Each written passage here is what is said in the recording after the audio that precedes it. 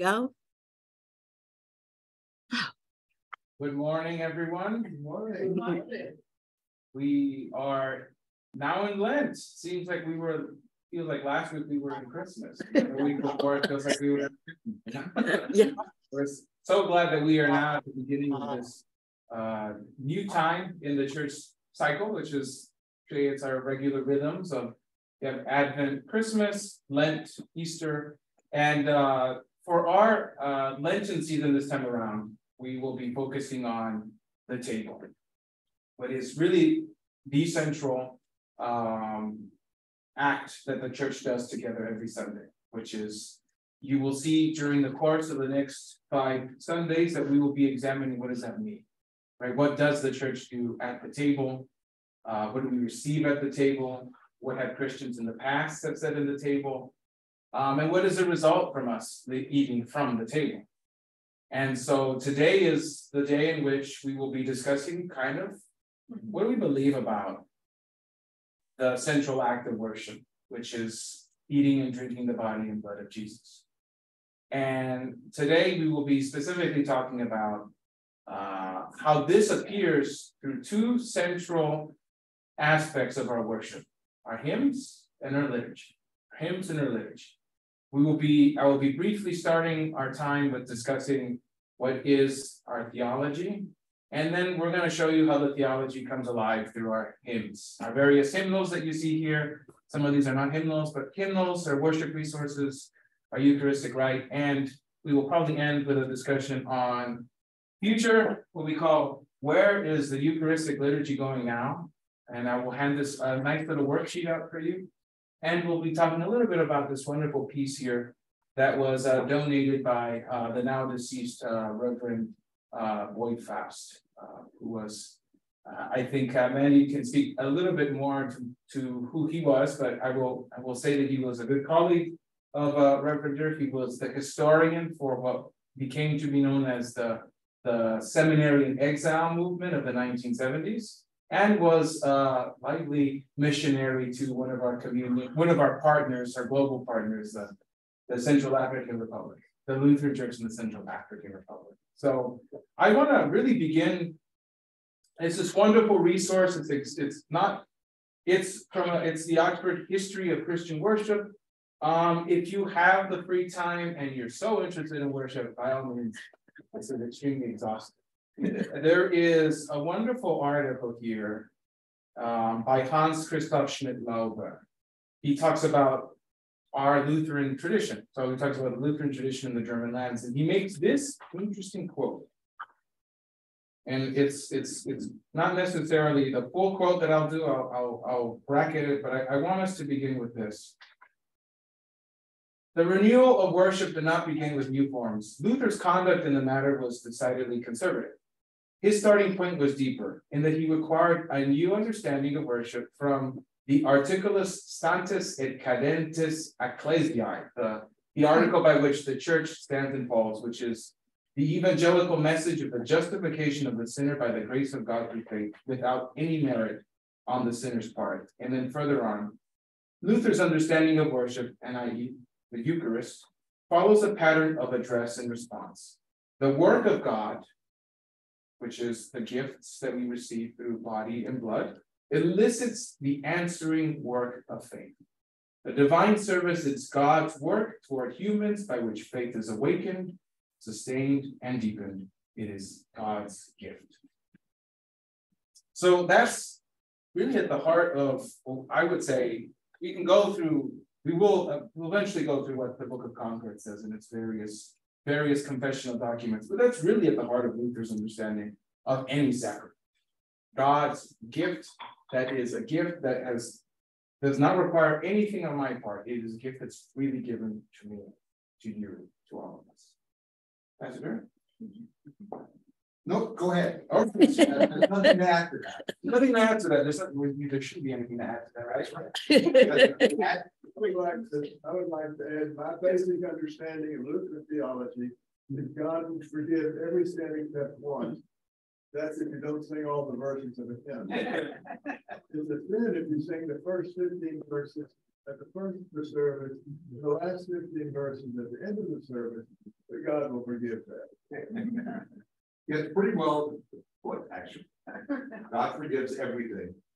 By the way, including if you don't sing all the verses. Mandy, you're going to need to move. Or yeah, well, Where should I? remember, you just move in a little bit because these folks can adjust to see you. I would get a little closer to the owl.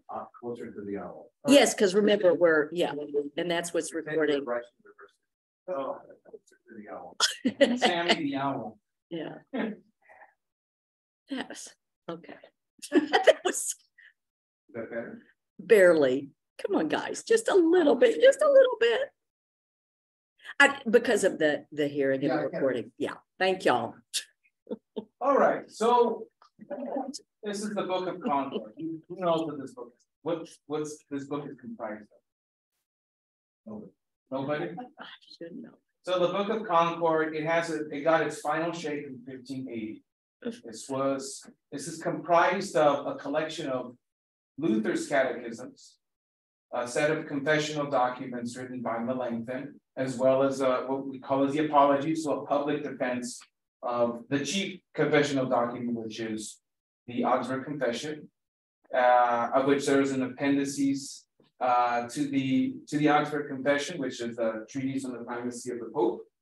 As well, there are a set of post-Luther / post-first generation Lutheran writings that are called the Formula. And the Formula of Concord, which is comprised of what we know as the Epitome, which is a summation of what the second generation Lutherans thought about several articles of contention and argument that occurred throughout all the Lutheran Reformation, and as well as the Solid Declaration, which is an expansive explanation of each of these points that eventually Lutherans said, this is what we kind of agree on, kind of.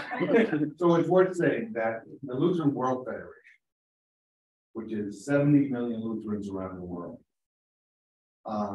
they accept this list, which is in our Constitution, by the way. When you look at the Constitution, it's the Augsburg Confession, which is the basic theological statement of the church.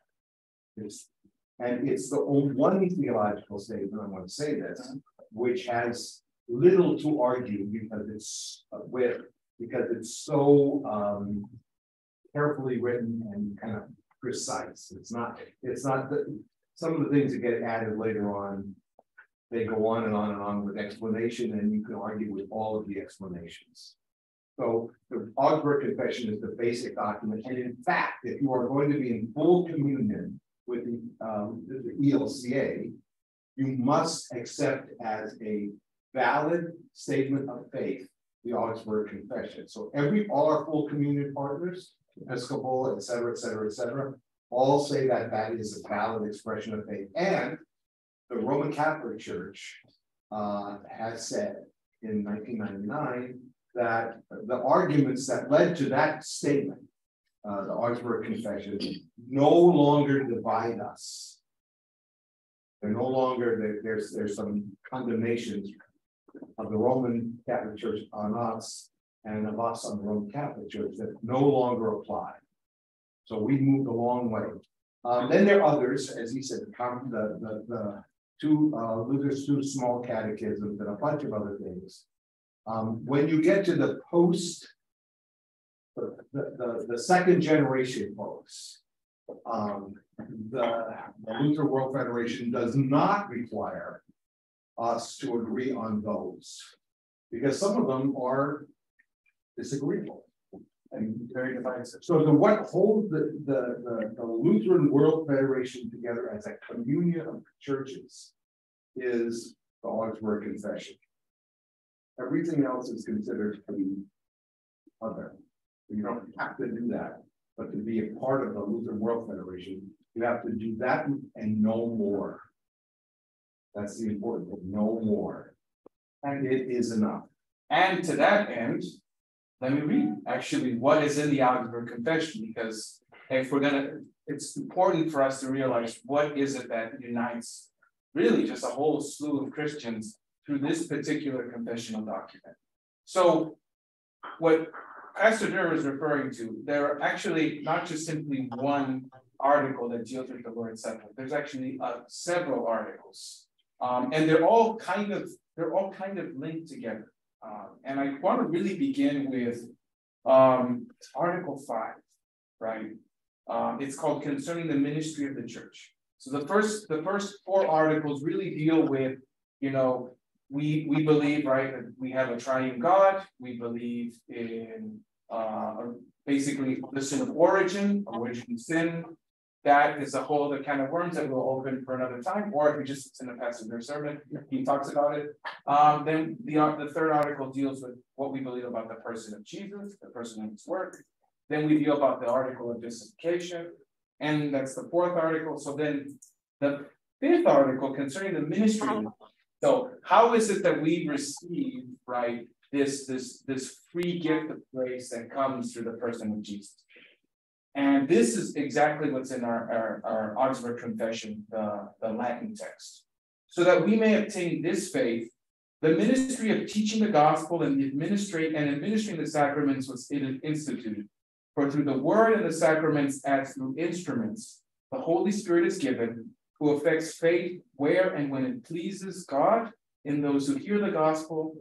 That is to say, in those who hear that God, not on account of our own merits, but on account of Christ, justifies those who believe that they are received into grace on account of Christ. So that is really the central part of what we believe in terms of ministry, right? The work that all of us do together, right? This ministry isn't just simply about what Pastor Durr and I do on a Sunday, or what Deacon Ben does on a Sunday. This is what is the ministry of the church? What is the gift that the church has received?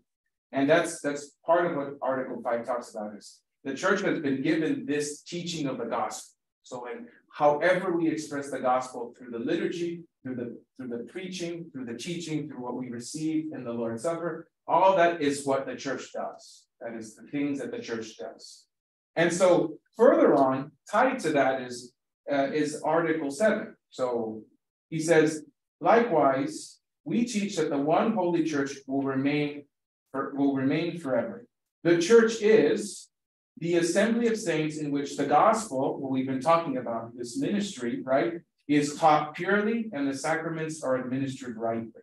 And it is enough, Sada says, it is enough for the true unity of the church. So whichever church that wants to join with us in fellowship, it is enough for us to agree concerning the teaching of this gift of grace, the gospel, and the administration of the sacraments.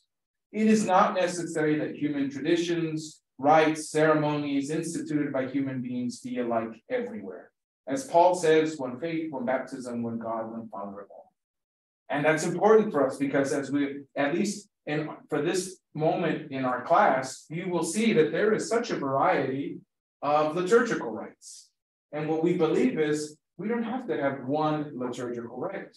We have to agree on what we understand about the gospel and how we give the gift of the sacraments to people. So we'll talk about just the varieties of it and how each of these the varieties of these liturgical rites help us receive this gospel and we'll talk a little bit about how the phrases, right, convey some of the deepest convictions that we have as Lutherans about what happens in the Eucharist.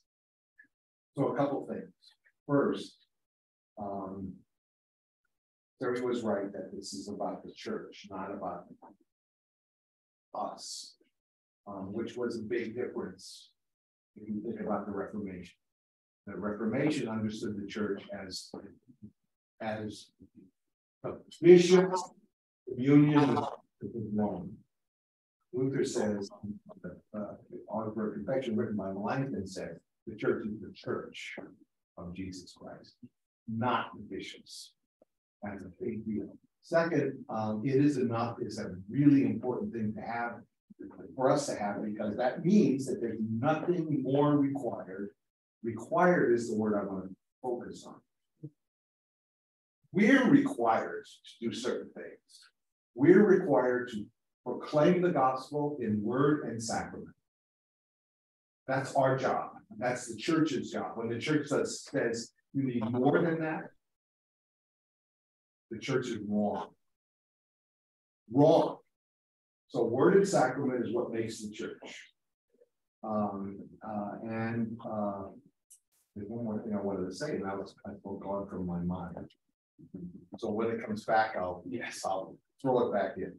So the beauty of the Apostolic Confession, and we've talked about before, it would be nice to continue to have lessons about the Book of Concord, so we're aware of this.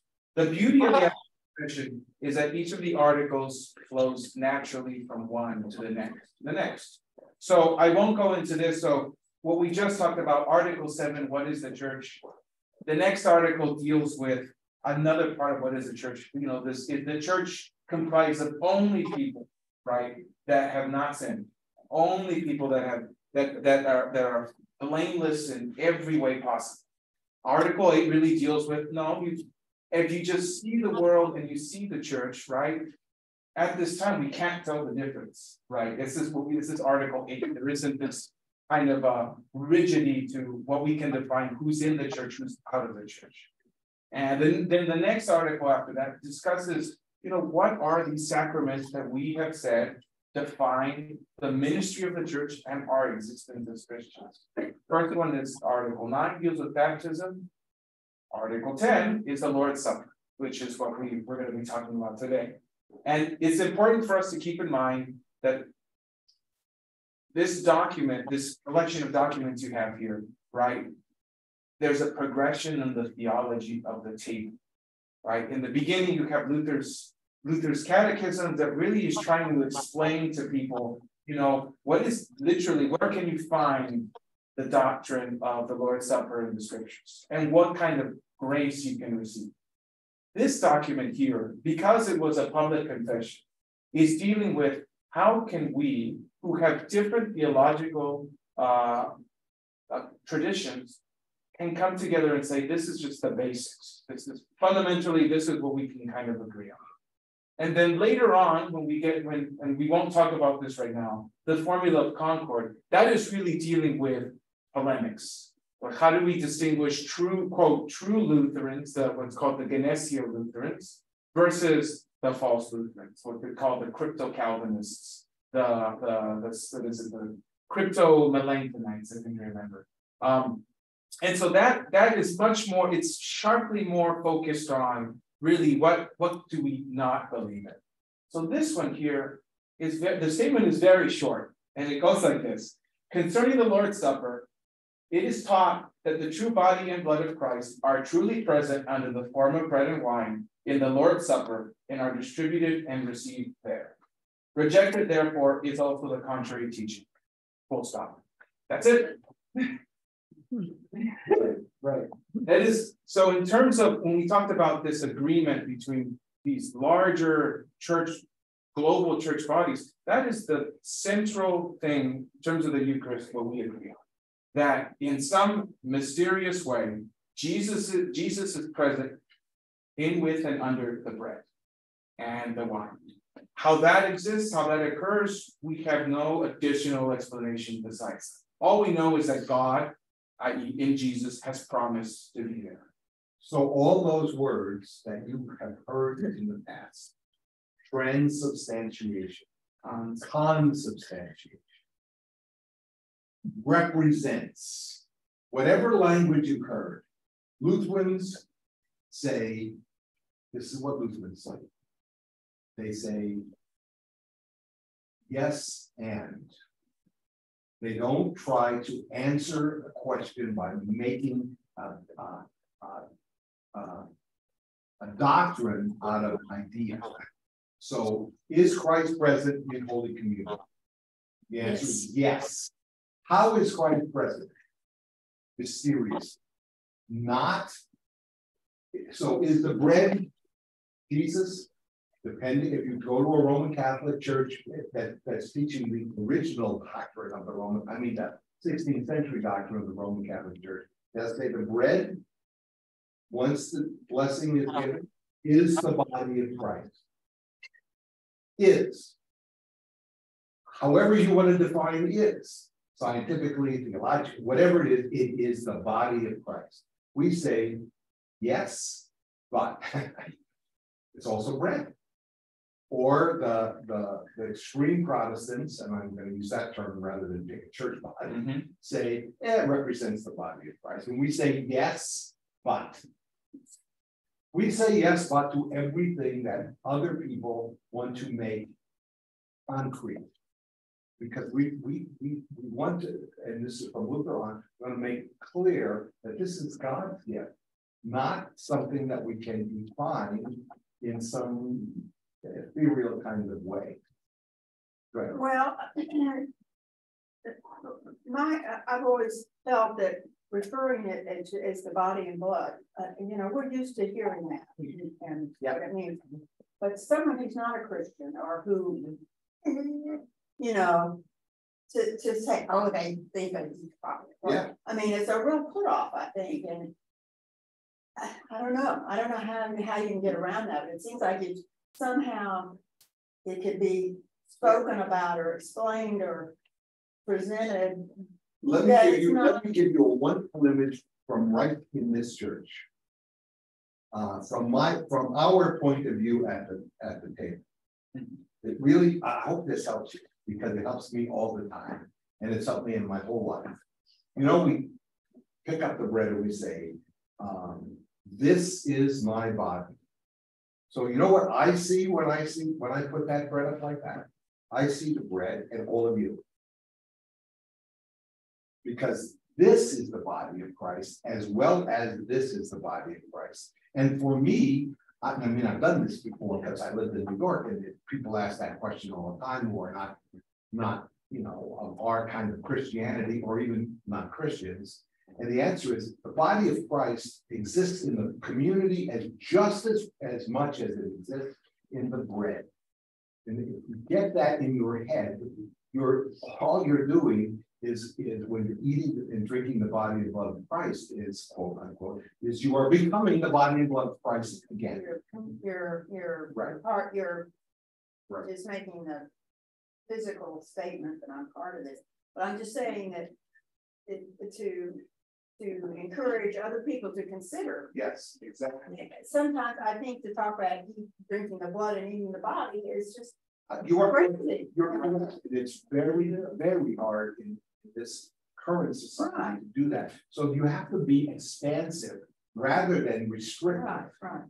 And that's the other thing I wanted to say is that's what I wanted to say before, is that we believe God comes to us in all kinds of different ways. Mm-hmm. And everybody has their own different way. You get God at a protest, God is present. You can get God on the golf course because you're out in nature and God is there. But the Lutheran confessions and my own personal belief, and I hope yours, is this: God is guaranteed to be present. No questions. Maybe it happens in a protest. Maybe it happens on the golf course. Maybe it happens out in the garden. But God absolutely promises to be present in word and sacrament. You may find God elsewhere. You will find God in the word and the sacrament. And by word, we don't mean the Bible. We mean the gospel. And I don't mean the four gospels. I mean the promises of God that are all through the Bible. So it's important to get that in your head, because otherwise you start to, once you start to define things too far, then you start to limit the number of people who can be a part of that community. Sorry. Yeah, so Steve, and then I might. So that, yes, but isn't that just sort of an intellectual development as people began to observe discrepancies and things, and they were kind of forced to accept that, or? Well, except you see, that would be true today. It wasn't true in Luther's day. Okay. In Luther's day, it was the goal of this the Augsburg Confession was to keep the church together, not tear it apart. So there are, I can't remember how many articles that are. 21. Luther says, not the ones that we disagree on. Luther said, the Augsburg Confession, by the way, signed by not by theologians, but by city council and princes. This is a lay document written by a theologian. But they agree to it. Well, what we say, these are the things we agree on. We, meaning the whole Christian church. And these are the things we're going to talk about. The things we're going to talk about are not necessary. The things we agree on are. So it was meant, so that's the yes, but the yes, but is, It wasn't intellectual. it was really, it was, one could say it was theological in the sense that it was about what everybody believes, but it was also political and about to say, this is how we get hold together. So you can't, I know we ought to divide political and theological, but you can't do it because this document is to hold people together. And it didn't work, by the way. In case you hadn't noticed the early questions. Sorry, I keep doing this and I Don't worry, this is good, this is how we should be having this. So to add to what Pastor Durst said specifically about it, there's innumerable ways in which God comes to us, but then there are specific ways that God has promised in the scripture. Melanchthon says it this way, and this is really his commentary on, in the Augsburg Confession, there is Article 13 that deals with what are the number of sacraments and how do we define a sacrament. So Melanchthon says this, but we do not think it make much difference if for the purpose of teaching different people have different enumerations, as long as they properly preserve the matters handed down in scripture. After all, even the ancients did not always agree on the number of them in the same way. If we define the sacraments as rites, which have 1, the command of God, and 2, to which the promise of grace has been added, it is easy to determine what the sacraments are speaking. Further, therefore, the sacraments are actually baptism, the Lord's Supper, and this is funny, and absolution. For these rites have the command of God and the promise of grace, which is the essence of the New Testament. So in other words, right, if we're thinking about what we've been just discussing, right, we can have an expansive view about how God comes to us, and I think we should, right? The way that we even understand the sacrament, right? What we've been talking about, but the body of Jesus, we are the body of Christ. We are the bread and the body of Jesus that has been made into bread, that has been poured out for the world. And actually, this is a great segue to our hymns, been poured out to the world.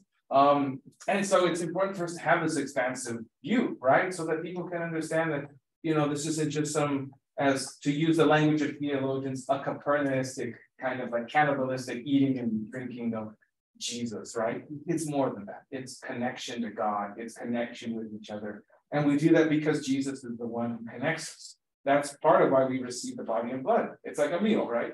When you have a meal, people come together to do what? Eat, share a meal, to have a common spirit, right? A common sense, right? And there's a central reason why we come together. And for us, we would say that the Holy Spirit gathers us so that we can receive the central meal, which is God himself, who is Jesus. So I want to transition now to a good hymn that makes this expansive point. And actually, I'll go first and then I'll let Pastor Drew choose another hymn. This is a hymn that I grew up singing. And you all don't have this one. This is actually only in this hymnal, which is the Libro de Liturgia y Cántico. It's the Spanish language Lutheran hymnal. I grew up with this hymn, and it's a hymn we would sing every Sunday. There are 2 hymns I grew up in this Catholic church that we sing every Sunday. You have seen us at the Lakeshore, and it's called Una Espiga, a grain of wheat. And it really conveys both and of this is the presence of Jesus, and we ourselves are the presence of Jesus. And so let me pull it out. It's number 392. That's grains of wheat. And let me just read it for you. Verse 2, stanza 2. We enjoy true communion in this meal. Many grains God has planted and made dry. Like the grains, we are ground beneath life's sorrowful wheel. In the bread, like grains, we come alive. Stanza 3. As grains join to form one loaf of bread, as notes come together in one song, as the raindrops unite into the single vast sea, so in Jesus' one body we belong. Stanza 4. We shall all sit together at the feast, sharing bread as God's children joined in one. In this hope we rejoice as we go forward in peace, loving sisters and brothers of us all. And then the first verse, which is what you usually sing again. As grains of wheat richly gilded by the sun, purple clusters collected from the vine, these are made, becoming love's own bread and sweet wine. Now for us, Jesus' body and his blood. It's one of my favorite hymns. And it has the both that it has, we're receiving what is this bread and wine is for us now the body and blood of Jesus. And we, as we're receiving this body and blood of Jesus, we are now the body and blood of Jesus. We are now grains of wheat and wine for him. In other words, you are what you eat. Exactly. but we teach, see, we sing that and we teach that, right? This is, for me, this is my major concern as a theologian is always what people do together, right?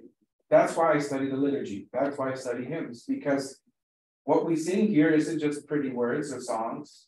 The short phrases are important, right? But we embody what we sing. And this changes the way that we actually relate to the world. So that's why I like to study these hymns, because we are becoming what we are eating, and we are singing what we are becoming. So Martin Luther took that very seriously, what he just said. And so he decided if you could sing it, you could believe it.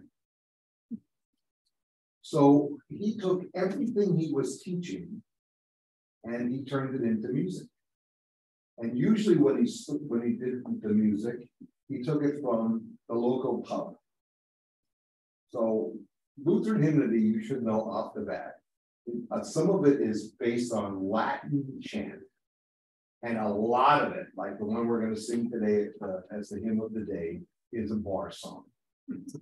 And why did you do that? Because the people would know how to sing it.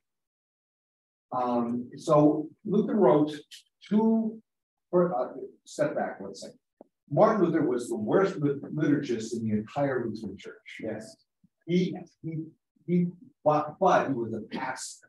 His concern was that the people don't get led in a bad direction. So some of his liturgies were probably crazy. If we did his German mass here, and anyone who wants an hour or less service would go nuts, because that's at least 2 hours just to get the music through and his direction. He says he takes a lot of things out of the Roman Catholic liturgy of his day, but he puts a lot of hymnody in, so he causes a problem. But I want to draw you to one of his hymns that is about Holy Communion, and it's the hymn that he proposed.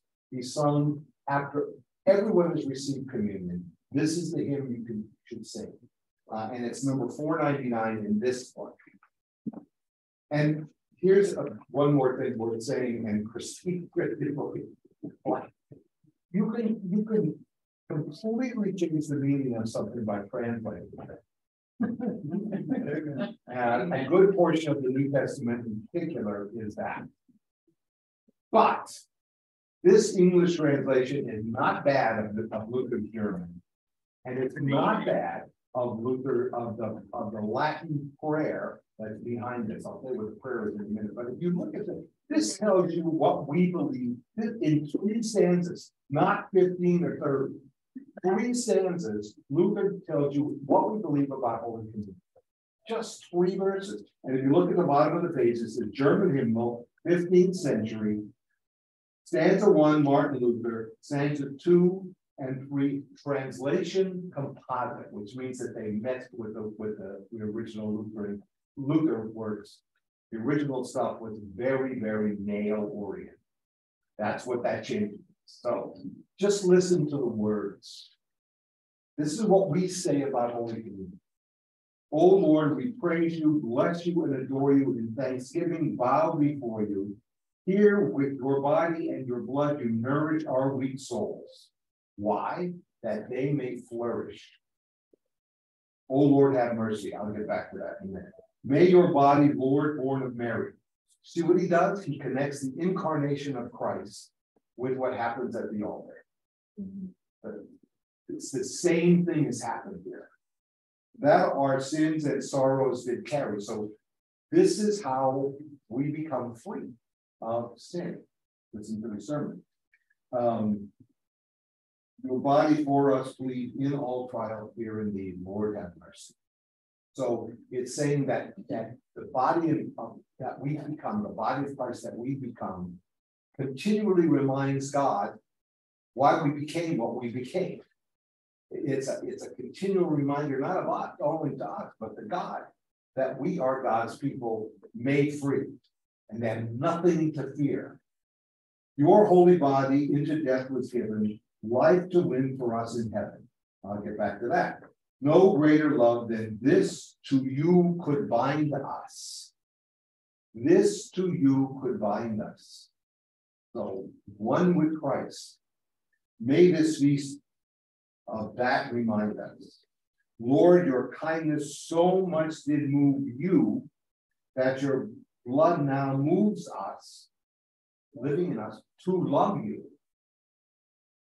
It's the purpose of the gospel to help us to love God and our neighbor. All our debt you have paid. Not some of our debt, not part of our debt, all of it, done. Peace with God once more is made. In the end, Lord, bestow on us your grace and favor that we follow Christ our Savior and live together. So now we're talking about the unity of the body of Christ in love and union, and not repent this communion, which is to say, you don't belong, I do. That's repenting the communion. Let not your good spirit forsake us. Luther says, and the hymn says, that what happens in the proclaiming of the gospel in word and sacrament is that God gives the Holy Spirit. That's what this is all about. God giving the Holy Spirit and renewing the Spirit in us, holding us together and giving us the energy to be what Jesus Christ is in the world. Let not your good spirit forsake us. By this holy banquet, remake us, constantly being renewed. Give your church, Lord, to see days of peace and unity. Luther's writing this when the church is not at peace or in unity. But he's saying that that's what this does. If we can agree on the word and the sacrament, it's going to happen. So when people come to the table, lots of things are happening to them, and they are becoming one with God, one with Christ, and they're also becoming one in mission to the world. That doesn't mean we all agree, but it means that we all have the Spirit of God to do something, to be something. There's a purpose to it. Enough said from that. One hymn says a whole lot. He wrote, that if you want to really, and no Lutheran hymnal has ever included this, but Luther wrote a hymn for every sacrament, everything in the catechism,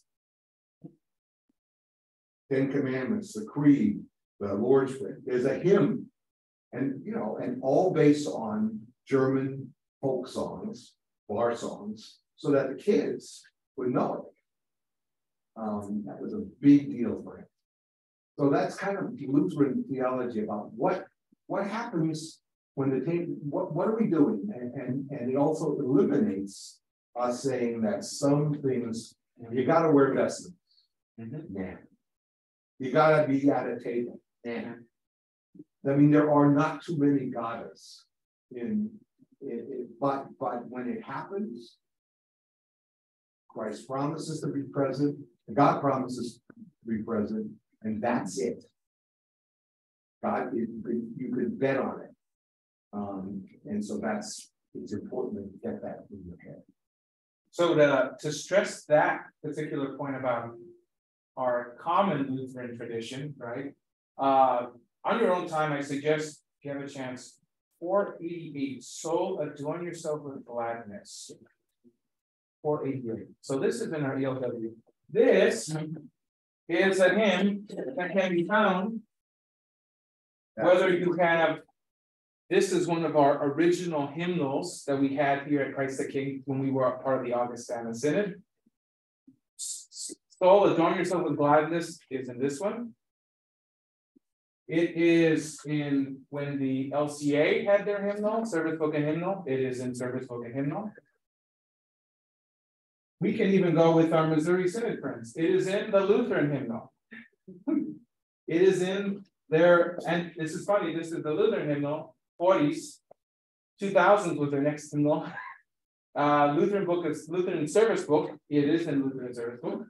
And if we go with RN, it is also in the Lutheran book of worship. Right? And it is, there's a Spanish version in the LLC, and it's in our ELW. And it's in the Book of Common, the hymnal that goes with the Episcopal and Anglican books of common prayer. It's in every major Protestant denomination in the world. So, and maybe I can just say one word about the authors, because it's useful to get this right. So if you look at that hymn, the text is by Johann Frank, and the music is by Johann Kruger. That was the pastor and the organist of a congregation in Berlin during the plagues. And there's a lot of their hymns. It's worth knowing this. When there are a lot of their hymns, Frank lost his entire family. Kruger lost most of his family. They lost a good chunk of the congregation. You can still, by the way, see the church in Berlin, except it's not a church. But they wrote hymns like this. And you know, my favorite, "Awake My Heart with Gladness," is my favorite hymn. While all hell was breaking loose in them, and they around them and among them, and what they are expressing is a faith, despite all the evidence that God doesn't love you anymore. That this is God's punishment. No, their faith keeps coming through these hymns, and it's good. I was really excited when Dario told me he's going to focus on this, because this it really says things. I mean, "So adorn yourself with gladness, I just buried my family." Imagine saying that. I've been down this road, so I could tell you this is hard to say. But it's true. And you can see that even clearly, verse 3. Yeah. Now in faith I humbly ponder over this surpassing wonder, that the bread of life is boundless, though the souls it feeds are countless. With the choicest wine of heaven, Christ's own blood to us is given. O most glorious consolation, pledge and seal of my salvation. Pledge is promise. Promise. It's the gospel. And then further, you see this kind of very personalizing of the Eucharist in verse 4. Jesus, source of lasting pleasure, truest friend, and dearest treasure. I love this language. Peace beyond all understanding, joy into all life expanding. Humbly now I bow before you. Love incarnate, I adore you. Worthily let me receive you, and so favored, never leave. Right? In the Lutheran tradition, this word worthily is an important word for us to talk about now. Right? We think about, a lot of people think worthily means I have to get right with God first before I get communion, right? And in some traditions, that's solidified. If you think of the Roman Catholic churches, you have confession, absolution, and then you are prepared to receive the sacrament. For us, the only sense of worthiness is the need for the sacrament, i.e., we need faith, right? There's a trust that in the very bread that we eat and the wine that we drink, there is our dearest friend and our purest pleasure, right? It's Jesus. That's the only thing. That's the worthiness that really makes us able to receive the sacrament. There's nothing else. There's nothing else to it. If anyone else says the contrary, they're wrong. I mean, I hate to say it. I'm just going to say that. You should say it, and so that gets us to where we're at today. Where most of you were not at when you were young, and that is that we used to say, well, I'm going to put this way. A lot of what you and I grew up with, not so much you, but you and I grew up with, we grew up with because the liturgy of the church was created to say how we're different from other Christians, other people, not the same.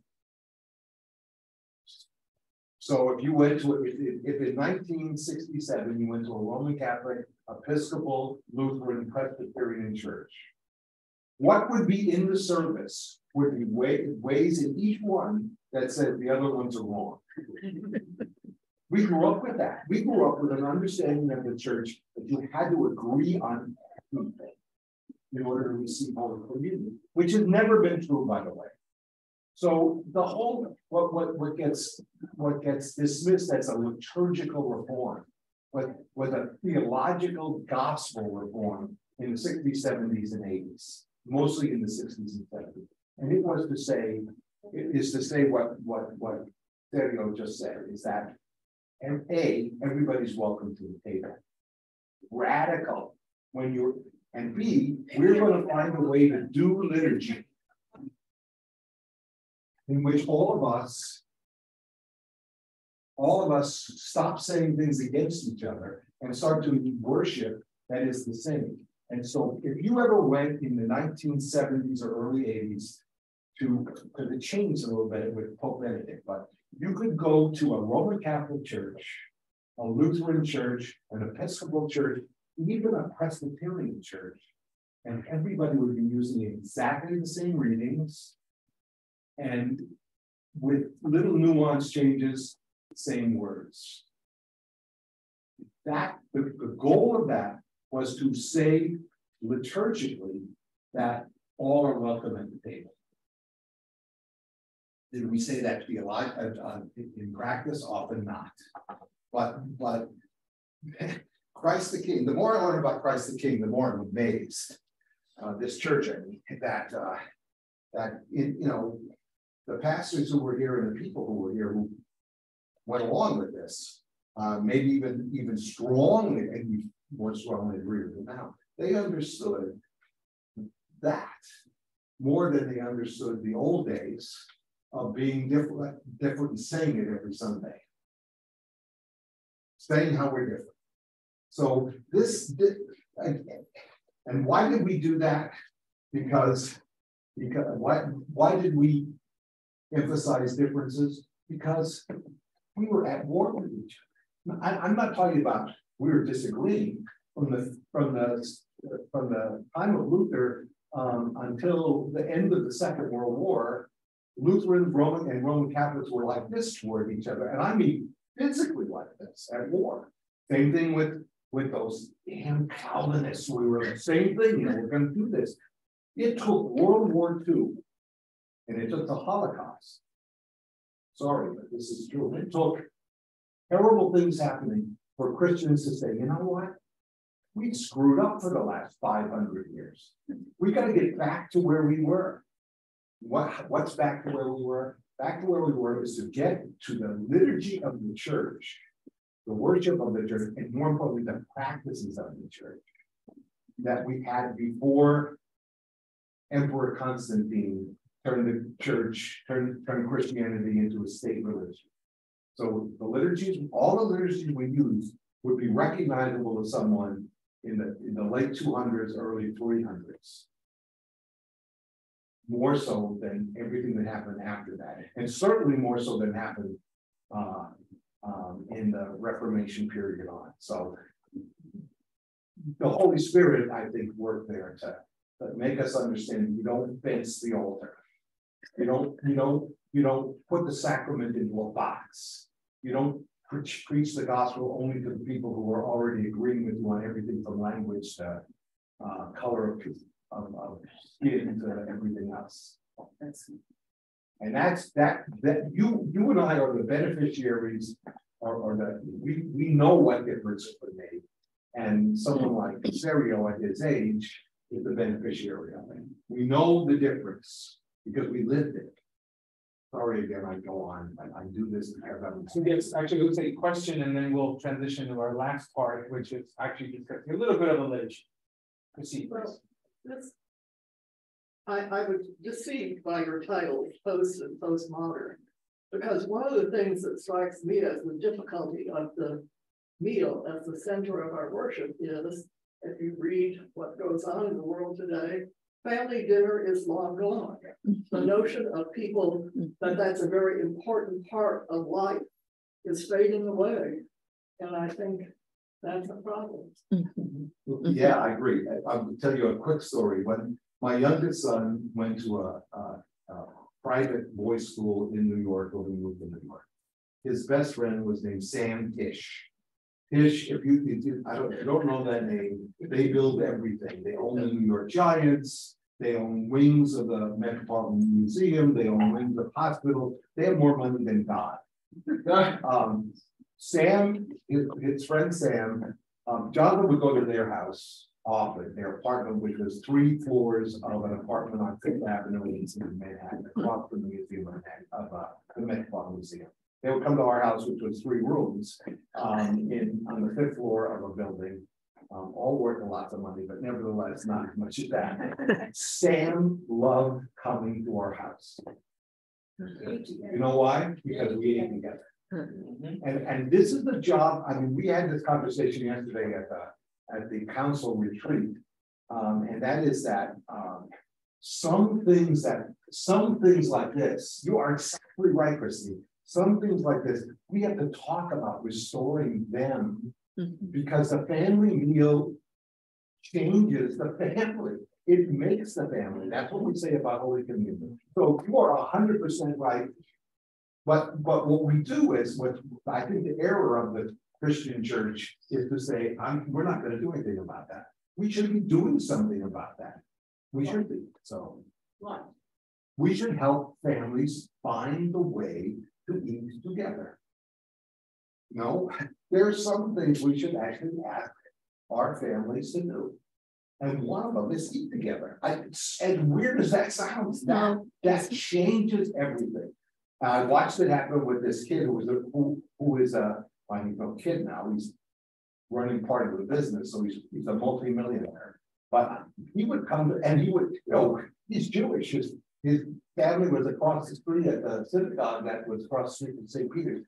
This kid loved it and loved the fact that we prayed together. Again, Luther centers the way you learn the faith. It's not in the church, in the family. The catechism says how the head of the household, he meant the father, and teaches the family, teaches the kids the faith. So we just have to, it's not that we tell them you must do this, we help them to do this. And we don't help them to do this, by the way, by adding a whole list of things they have to do in church to their already long list of what they have to do to be alive in the 21st century. So part of the challenge with us as liturgical churches is, as much as our liturgy is directed toward God and thanks and praise, right? It should be a normative way to show us, these central realities of how we should eat, how we should live our lives together, how we should feed the world, right? All of this, in some respects, can be seen within our liturgical rites. And I wish we could have a little more time to talk about that. I talked to myself. No. Actually, but this is important. We needed what you said and what needed to have been said. And so if you go to page 108 in your hymnal, here, I have my little one. This one is my personal hymnal. I have this. Oh, yeah, it's kind of broken. This is the setting 1, right? This is the is it apostolic? No, this is Christiana. This Eucharistic prayer was written in the early 1900s to bring Lutherans together. You are indeed holy on my name. Number 2. Oh, that's just. Number 1. Yeah, you're right. Yeah, I'll get the compulsion one. Good. So it's 108, page 108 in your hymnal. Not hymn number 1. So page 108. Yeah, that's a little confusing. Hymn 108 is different from page 108. Page 1. Sorry. Yeah, it's like shadow. All right, so what numbers are on the bottom of the page? Yes, that's the way I used to teach it. The numbers are on the bottom of the page, they didn't print the top of the page. So 108, right? Number one, right? Number one as opposed to 2. So we have here, right, that Eucharistic prayer is a prayer that's an address to God the Father, right? Everything that we do in the church, the prayers that we direct in throughout our entire worship is directed to God the Father. And it's because our understanding of worship is we're addressing the 3-person God, Father, Son, and Holy Spirit. Father, and the model for understanding this is actually Jesus' prayer. Jesus prayed to his Father, right? And Jesus prayed to his Father for all sorts of needs, which we see in the Lord's Prayer. So when we have a Eucharistic liturgy, typically we're addressing the Father. So whenever you have a Eucharistic rite, the first sentences are directed to the Father. It may not say Father, it may say Almighty and merciful God, you are most holy and great is your majesty of your glory. That is always the Father. Then the next one is typically talks about what we call salvation history. Why do we give thanks to God, right? And number one is very easy. This right, number one is easy. You so loved the world that you gave your only Son, so that everyone who believes in him may not perish but have eternal life. The next part is basically what we get the word Eucharist. Thank you. We give you thanks for his coming into the world to fulfill for us your holy will and to accomplish all things for our salvation, right? So this is really the model for how we ought to live our lives at the table. When we're talking about right now about how we should have our family dinners, how we should really help the world and feed the world, we first begin with thanking God for all the blessings that we have received, right? When you ask your family members, can someone say grace, right? We direct it to God the Father. A good way is one of the prayers that I always say is this one. The eyes of all look to you, O Lord, and you give them their food in their due season. You open your hand and you satisfy the need of every living thing. In Jesus' name we pray. Amen. Right? That's one of Luther's actual table blessings that he has in the small catechism. Right? So that's a model. That's where one of those touch points between what we do in the work service and what we do at home in the table. Right? The next part, page 109, we have what's known as the verba institutionis, the words of the institution, which is the night in which Jesus gave for us his promise, the promise that he would be with us always in the body and in the blood and bread and wine. And so this is the one where we typically, Pastor Dur and I, we chant this. What's very unique about when we actually chant these words is the chanting that is is the one that I learned, is the chanting that actually is uniquely Lutheran. Bach developed that chant setting in a way that helps us, right, understand our distinctive Lutheran understanding. So if you notice when I chant, right, I chant in my normal voice, in the night in which he was betrayed, our Lord Jesus took bread, right, that's me chanting. And then when you hear me chant, take and eat, this is my body given for you.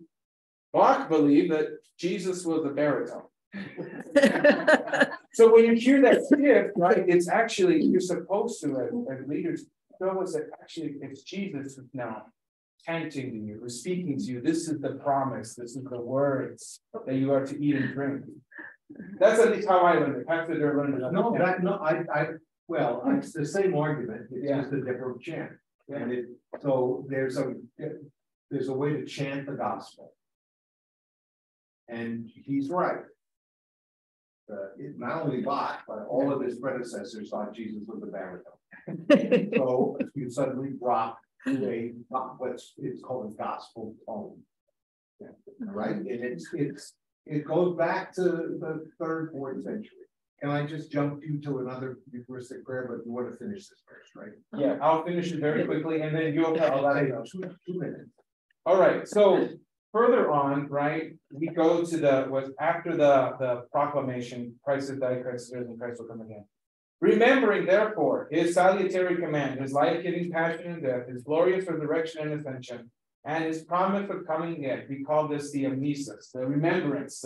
We have to get the word amnesia to remember. This is our remembrance of why we are here giving thanks to God. It says, we give thanks to you, Almighty God, not as we ought, but as we are able. And we ask you to accept our praise and thanksgiving with your word and your spirit to bless us, your servants, and these your own gifts of bread and wine, so that we and all who share in the body and blood of Christ may be filled with heavenly blessing and grace, and receiving the forgiveness of sins may be formed to live as your holy people and be given our inheritance of all your sins. In other words, let us become what we're supposed to be eating.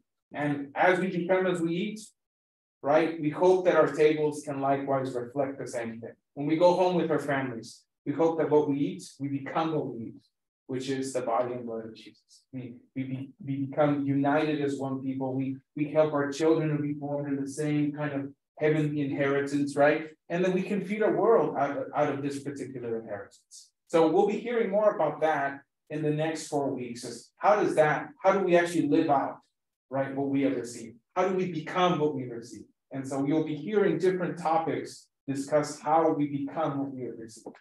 So just to give you this, and without a lot of explanation, if you turn to the bottom of the page, page 69, in the front, there's a Eucharistic prayer that's listed as XI, Eucharistic prayer 11.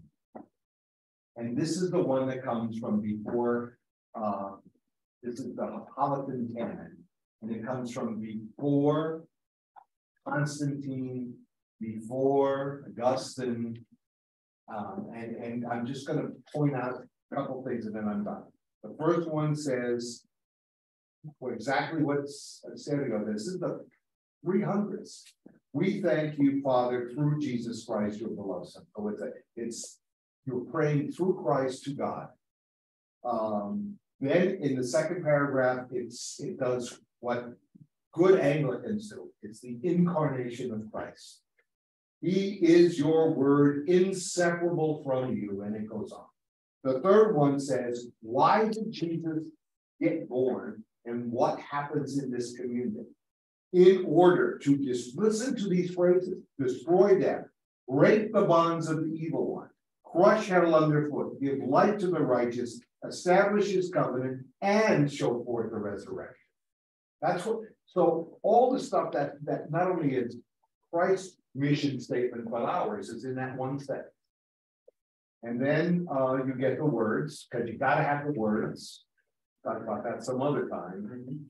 Then it talks about giving thanks. And finally, it ends up asking God to make the church one.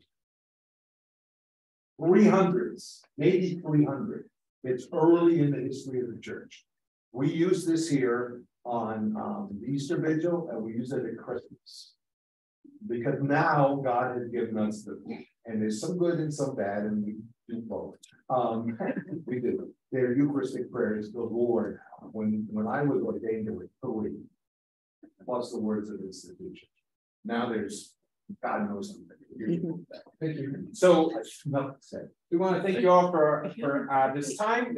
We've gone a little bit over time, but we are so glad that you could join us for our first lesson of our series here. Next week we'll have the wonderful Dr. Christine Wallace, who will lead us through some of the New Testament synopsis of what did the early Christians believe, or at least think about what is it that we do at the table. And so we're so glad. Hopefully you can meet us here next week, same time, same place. And as you go, I have a Eucharistic prayer for you all to consider as you mull over what we've learned, right? Think about what we've learned and how you can see this particular Eucharist in that light. I used to teach at this seminary. There you go. General seminary. Thanks, everyone. Thanks, everyone at home. I actually used it. Blessings all. Bye. This is so cool.